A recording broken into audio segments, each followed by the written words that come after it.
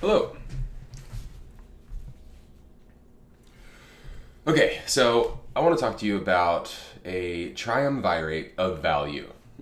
What does that mean? Well, first we have to start with defining value. I'm a product manager, right? Product designer in my background.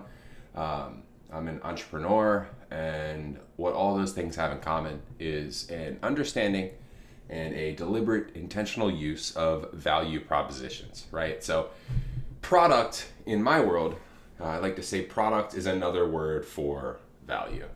So, you've got product design is really value design, product management is really value management, product delivery is value delivery, product discovery is value discovery. You can go on and on. It actually applies pretty well. And it's something to get exciting about because it provides a bit of clarity around the natural tensions that we have in product management, in product discovery, and in obviously product delivery as well.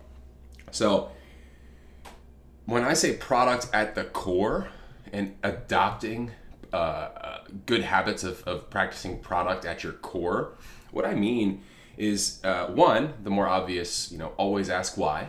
A lot of folks, when they talk about product, people say that, we're always asking why, we own the why, we represent the user, and therefore the why. And yes, that's absolutely true. It totally resonates with me as a product person, and I like to champion that. But you can add to that is really, why does this add value? And so this brings us to our point of that triumvirate of value, right? Adopting a product at your core is really injecting value proposition mindfulness at the core of all your efforts. So much like how you want a balance of mind, body, and spirit, you need a balance of technological feasibility, business viability, and of course, user need or usability. These three things are at natural odds with each other. It's a good tension. It's a good balance. It makes for better products. And just to give you an example, maybe you've been on a team where you have maybe a solutions architect or a tech lead who always seems to kind of halt progress because they have another what if, or what are you going to do about this? And maybe folks start to argue a little bit. You start to hear the word tech debt or UX debt, and then no progress happens, right? In the end, people go home and they're upset. That tech lead or solutions architect is not being a jerk. They are pushing for and fighting for true value at the feasibility level. Now, it does not mean that they can't think about business needs or user needs, but that's their role. Their number one core competency is to fight for making sure that we maximize value, minimize the amount of effort for the most return at the feasibility level, right? And so then you have your product people, product designers, product managers, who often ask why. Maybe product designer is building the what or designing the what, but product people at their core are asking why, and they're representing the user's needs, right? So this is, we'll stick with the why theme for right now. With that, what you see is you have product people, product designers, and product managers who are pushing back for the user's need, right? Maybe they've been doing research and they have actual quotes or data to support these pushbacks. Maybe it's a hunch. Maybe they themselves are a user. Maybe you're so early in the process that you're just trying to establish baseline to get to the point of researching, right? There's a lot of unknowns there, and typically product people are very comfortable in the unknown and in the future.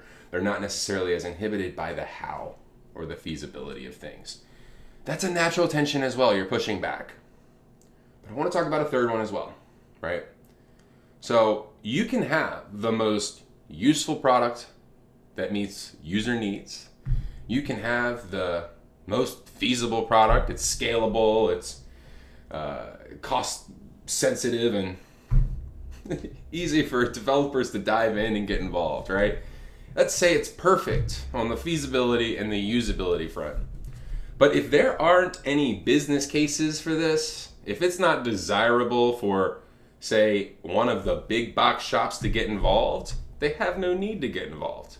If it doesn't hurt them or impact them or benefit them, they're never going to adopt it. And the same goes for new fledgling entrepreneurs, right? These exaptations and adaptations of things. You launch a marketplace and suddenly 1,000 people become entrepreneurs overnight because now they're pushing or selling their apps. They have the ability to sell their 3D models.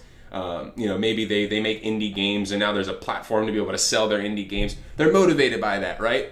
The same has to be true about your efforts. It could be super useful and super feasible, but if it's not attractive for new entrepreneurs or new creators to get involved and support it, if you're lacking that business viability or solving for those business needs, it could be dead in the water, right? So it's about balance. I think what we often experience in the metaverse space is a lot of business talk or stakeholders talking about their business case. Maybe they're talking to their investors about owning the metaverse, but then talking to the public about making an open metaverse.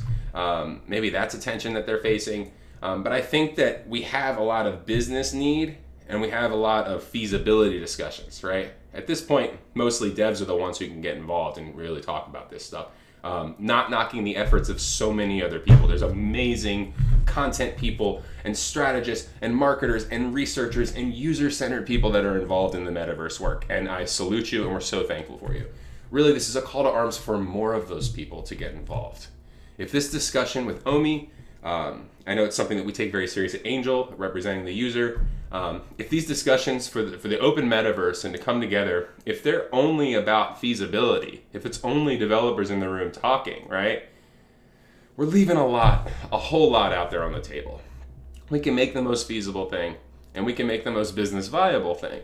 But if it's not useful, if it doesn't put the user at the center, if it doesn't actually solve problems for them, again, it's never going to get used.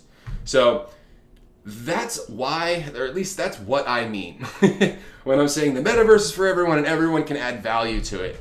If you are just a super tidy person and you really like organizing your Notion folder, we could use your help, right? If you run workshops, discovery workshops, or stakeholder workshops, or user persona workshops, we could use your help.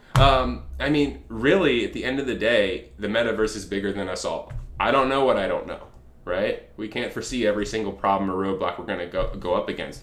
But if you know somebody who's already tried to federate the metaverse, and I know there's a lot of you out there, please get them involved too. We want to learn from past efforts. Anyways, thank you for your time today. The triumvirate of value, if you will, is something that I talk about a lot. It's often really easy for me to get sidetracked or to lose people along the way. So wanted to record a video just so that anybody who's interested in this topic, or at least in understanding a bit more about what my rants mean, hopefully this video helps you. Go ahead and follow Angel XR. It's Angel_XR on Twitter because somebody has the real username. And I'm at Mr. Metaverse. If you have any questions, if you want to get involved, please reach out. Thanks.